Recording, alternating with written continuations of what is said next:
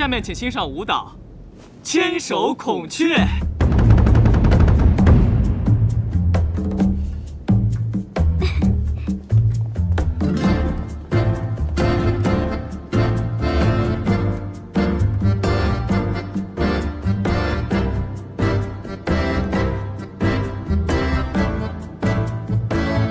娘娘，你有没有觉得那个人感觉怪怪的？那个人是你的未婚夫。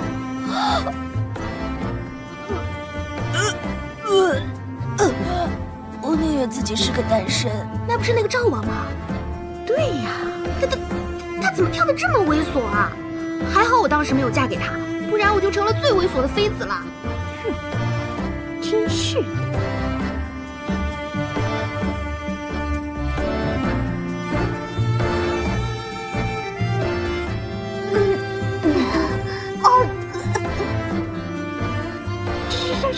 这不是那个狐狸精吗？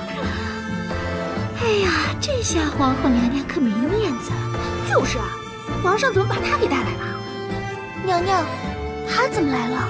以前皇上金屋藏娇，大家还能睁一只眼闭一只眼，现在他明目张胆地把人带出来了，就不能再愉快地玩耍了？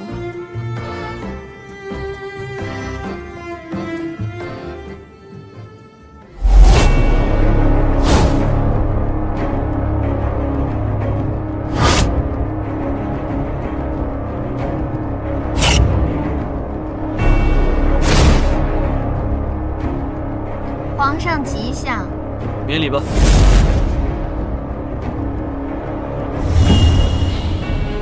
今日我想和大家郑重介绍，这是苏小柔，希望大家以后要对她多多关照。以前知道姑娘姓苏，不知道名字叫小柔。小柔给太皇太后请安，给皇后娘娘请安。起来吧。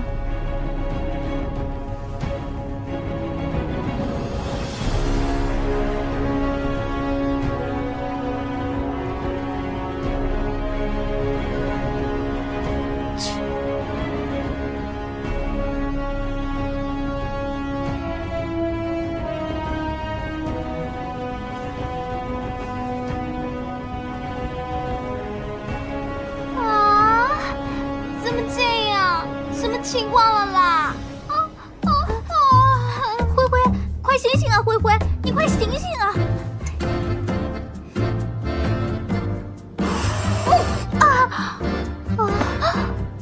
怎么轮家晕倒了？你还在吐轮家了啦？轮家花了2个4天的裸妆，别哭啊！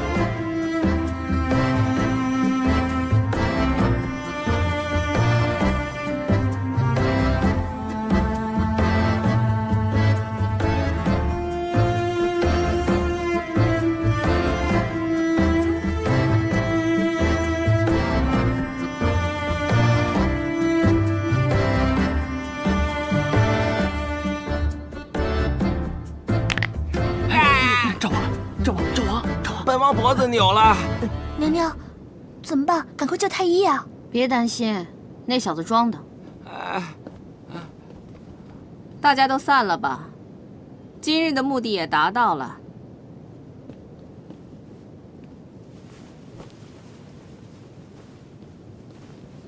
恭送太皇太后。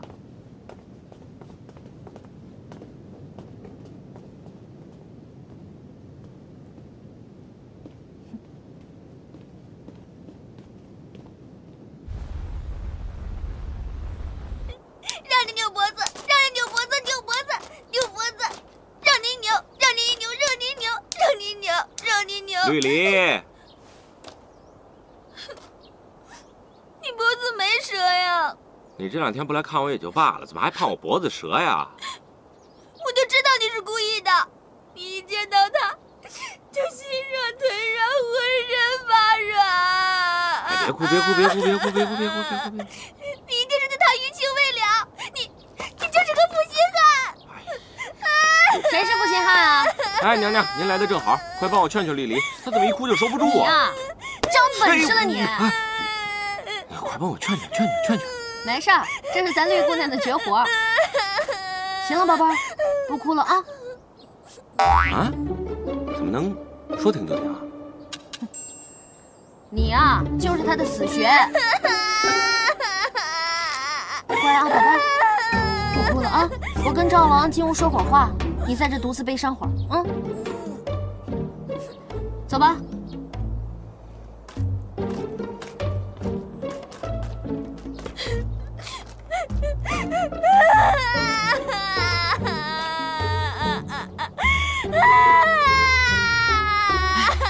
走，赵王啊，有件事情我得跟你说清楚。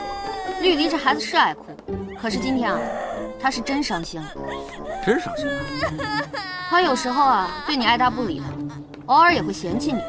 可他自从嫁给了你之后，他的心啊，不由自主地偏向了你。你们俩的缘分啊，也从此解不开了。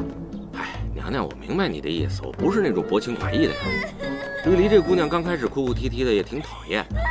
后来觉得她哭哭啼啼的，有时候的样子也挺惹人怜的。那你为什么一见姜氏就扭脖子呀？哎呀，我对姜氏已经没有半点旧情了。我当时实在是不想再多看他们一眼，所以才自己给自己找了个台阶下。这个还请娘娘跟绿篱解释一下。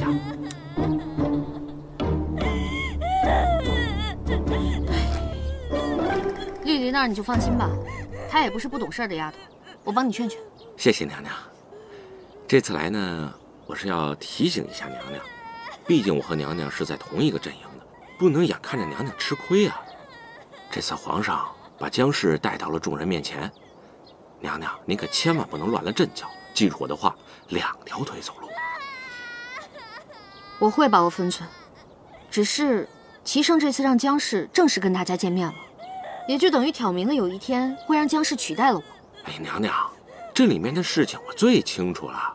皇上他自幼丧母，缺乏关爱，面对姜氏这样的女人，哎，他是没有抵抗力的。再说了，他们在一起，完全就是习惯了对方，并不见得就是爱情。可是我也往皇上那儿送了不少粥啊！哎，我跟他说话的时候都是尽量细声细语的，也没什么效果呀。怎么没效果啊？皇上是故意在气你啊！他气我干嘛呀？故意气你是因为喜欢你、爱你啊！你这个女人怎么连这点都看不出来啊？他喜欢我？这么大反应干嘛？喜欢你啊！哎呦，哼！哎，他喜欢我不是不可以哈。要是能利用好这一点，促成了我们的大事儿，那就更好了。这就对了。就算事儿不成啊，我在他心里也能留个好印象。他念着我的好，也许还能保我一条小命。这才是你说的2条腿走路啊！2条腿走路。对了，现在啊，首当其冲的就是挽回齐胜的心。好，这件事情我要好好想一想，你先回吧。哎，这个绿篱的哭功简直是一流啊！那本王就先告辞了。错了，来的时候扭的是这边。啊，这边，这边，走吧。好。